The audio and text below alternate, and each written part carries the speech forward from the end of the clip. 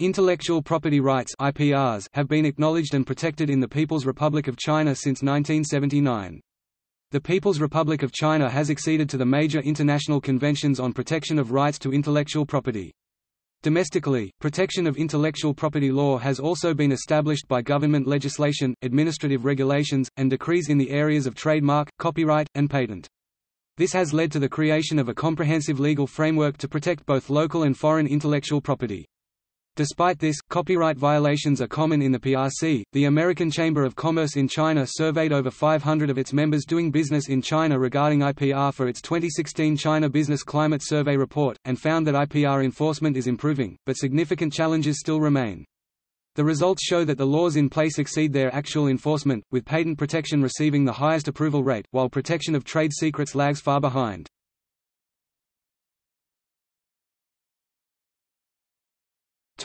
International conventions. In 1980, the PRC became a member of the World Intellectual Property Organization (WIPO). It has patented its IPR laws on the Berne Convention for the protection of literary and artistic works and the Agreement on Trade-Related Aspects of Intellectual Property Rights (TRIPS). The PRC acceded to the Paris Convention for the Protection of Industrial Property on the 14th of November 1984 and became an official member on the 19th of March 1985. The PRC also acceded to the Madrid Agreement for the International Registration of Trademarks in June 1989. In January 1992, the PRC entered into a Memorandum of Understanding with the United States government to provide copyright protection for all American works and for other foreign works. Several bilateral negotiations have been conducted between the two governments. At some points, trade sanctions were threatened by the two governments over IPR's issues. At the conclusion of negotiations in 1995, the Sino-US Agreement on Intellectual Property Rights was signed. In June 1996, the two governments entered into another agreement protecting American intellectual property in the PRC. Generally, once the PRC has acceded to an international treaty, the people's courts can quote the provisions of the treaty directly in deciding an intellectual property infringement case, without reference to a Chinese domestic law by which the treaty provision is incorporated.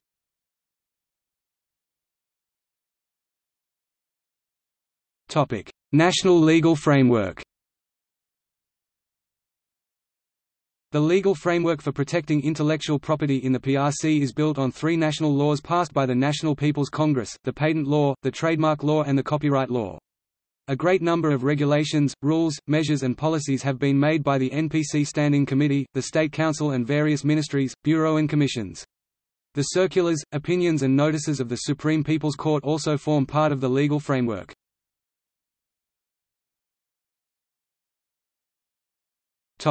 Trademark law. The Trademark Law of the People's Republic of China sets out general guidelines on administration of trademarks, protection of trademark owners' exclusive rights and maintenance of quality of products or services bearing the registered trademarks, with a view to protecting consumer interests and to promoting the development of the socialist commodity economy. Adhering to Article 4 of the Paris Convention, the Chinese government passed the provisional regulations governing application for priority registration of trademarks in China to grant the right of priority to trademark applications submitted in PRC by the nationals of the Paris Convention member countries.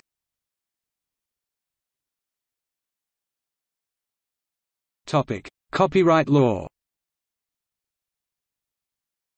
Copyright law is mainly governed by the Copyright Law of the PRC and the implementing rules for the Copyright Law of the PRC.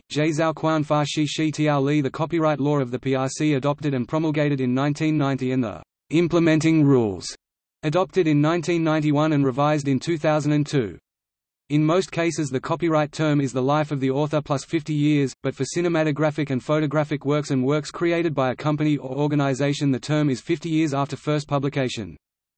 To implement the Berne Convention and the Universal Copyright Convention, as well as bilateral copyright treaties signed between the PRC and other foreign countries, the PRC government passed the Regulations on Implementation of International Copyright Treaties 1992. These have given foreign copyright holders protection for their rights and interests in the PRC. Before the PRC acceded to the Berne Convention, computer software was not treated as a kind of literary work under the copyright law. In May 1991, the State Council passed the Computer Software Protection Rules. Based upon these rules, the measures for computer software copyright registration were formulated by the then Ministry of Engineering Electronics Industries. These regulations provide a set of rules covering the definitions of various terms and the registration, examination and approval of computer software programs in the PRC. At the moment both the Berne Convention and these two domestic computer regulations are co-effective. However, in the event of any inconsistencies, the Berne Convention prevails. The Berne Convention does not require copyright registration, and thus protection in the PRC technically does not require registration. However, registering copyrights for literary works can avoid, or at least simplify, ownership disputes. Copyright registration cost is 300 RMB. On the downside, the copyright registration process requires the registrant to disclose detailed information, including software source code, which companies might be reluctant to share.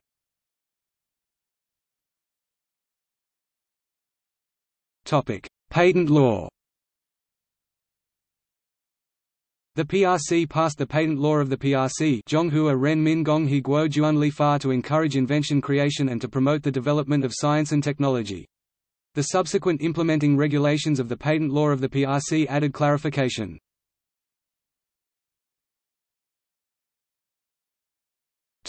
Other legislation. Apart from major legislation on trademarks, copyright and patents, a few other laws and regulations have been passed to deal with intellectual property-related issues.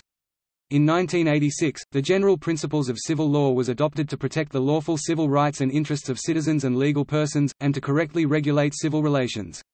Articles 94 to 97 of the General Principles of Civil Law deal with intellectual property rights of Chinese citizens and legal persons. In the 1990s, many more pieces of legislation were passed to perfect the intellectual property protection system. These include the Regulations on Customs Protection of Intellectual Property Rights 1995 and the Law Against Unfair Competition of the PRC 1993. The latter prohibited the passing off of registered trademarks, infringing trade secrets, the illegal use of well-known goods or names of other people, as well as other misleading and deceptive conduct. The Advertising Law of the PRC was passed in 1994 to prohibit the unfair, misleading and deceptive conduct involving patent advertising or other advertising activities in general.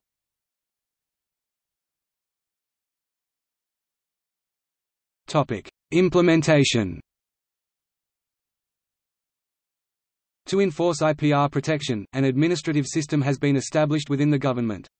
After the reshuffle of the State Council in March 1998, the Patent Office became part of the State Intellectual Property Office. The Trademarks Office is still under the authority of the State Administration for Industry and Commerce. The Copyright Office falls within the State Administration for Press and Publication. A similar system exists at various levels of local government. Commonly, enforcement of IPRs will be carried out by local IPRs personnel, assisted by police from the local Public Security Bureau. To handle cases of infringement of IPRs more efficiently, special intellectual property courts have been established in some cities and provinces.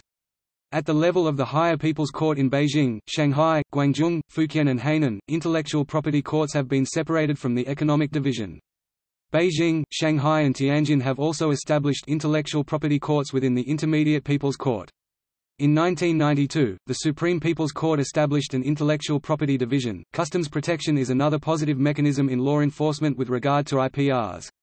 The Regulations on Customs Protection of Intellectual Property Rights, Zhonghua Ren Min Gonghe Guozhi Shi Chan Quan Hai Guan Bao Hu Tiao Li, promulgated in June 1995, strengthened border control to stop counterfeited goods from coming into, or leaving, the PRC. Despite this regulation existing as a legislative capacity, the ability to enforce these laws varies according to the differing interpretations that exist amongst the local governmental authorities in China. Despite the growing number of raids on hubs for traders of counterfeited goods and the rise in the number of lawsuits brought against companies that use counterfeited technology, codes, or logos, the level of government response does not match the degree to which counterfeiting is happening in China. The rate at which the legal implementation has proceeded more closely matches the desires of IP protection from Chinese businesses and other bastions of capital.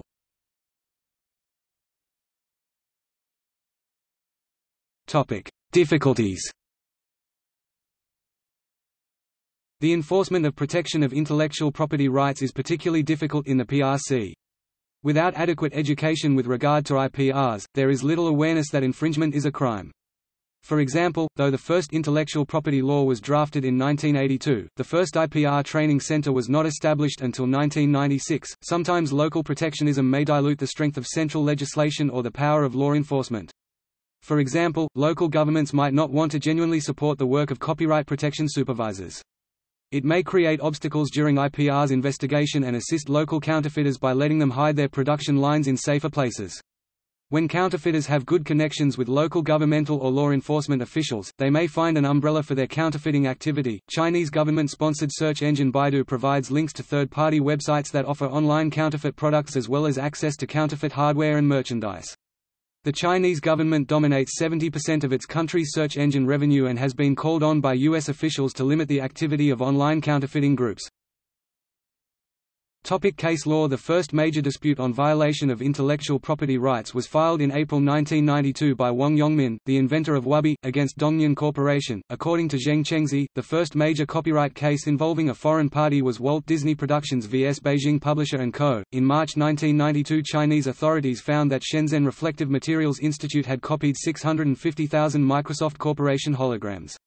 The institute was found to be guilty of trademark infringement against Microsoft, but was fined a mere $252. Losses to Microsoft as a result of the infringement are estimated at $30 million. In 2001, the China Environmental Project Tech Inc. filed a patent infringement lawsuit against American company Wying Electronics Co. and Japanese FKK after those companies profited using a CEPT patented technique for using seawater in a fuel gas desulfurization process. Though the Supreme Court ruled in favor of CEPT, the court failed to issue an injunction because the infringing process was being used to generate electricity and an injunction would interfere with the public interest. The court instead awarded RMB 50 million to CEPT. In 2007, CHINT Group Co., Limited sued French low-voltage electronics manufacturer Schneider for infringement of a circuit breaker utility model patent. The Wenzhou Intermediate People's Court ruled in CHINT's favor, awarding RMB 334.8 million to the Chinese manufacturer, the highest amount ever in a Chinese IP case. After Schneider appealed to the High Court of Zhejiang Province, the courts mediated the issue and the parties settled for RMB 157.5 million. In its judgment, the Wenzhou Intermediate People's Court labeled the case the number one case of patent infringement in China. At the EU-China Summit 2007, EU Trade Commissioner Peter Mandelson said, "I regard the Schneider case as a test case of the level playing field in China on intellectual property protection that we want to see." In 2010, U.S. law firm Gibson Hoffman and Pancione filed a suit against the Chinese government on allegations of distributing an unlicensed version of the cyber filtering software of the U.S. company Solid Oak.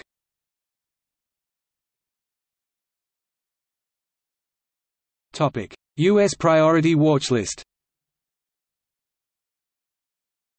In 2014, the Office of the United States Trade Representative once again placed China on its priority watch list for intellectual property rights violations, along with other nations. In addition, the U.S., based on claims brought to it by the China Copyright Alliance (CCA), a group of major copyright industry associations and select companies, brought two World Trade Organization cases against China, one focused on intellectual property rights violations, and one based on market access deficiencies. In both cases, it was ruled that China must change its operating standards to comply with WTO rules. In the IPR case, a helpful standard was established as to the definition of commercial scale, for which criminal penalties would be required, but found that the U.S. had not supplied sufficient evidence to show that China's 500-copy threshold for criminal liability left some commercial scale infringement cases without a criminal remedy.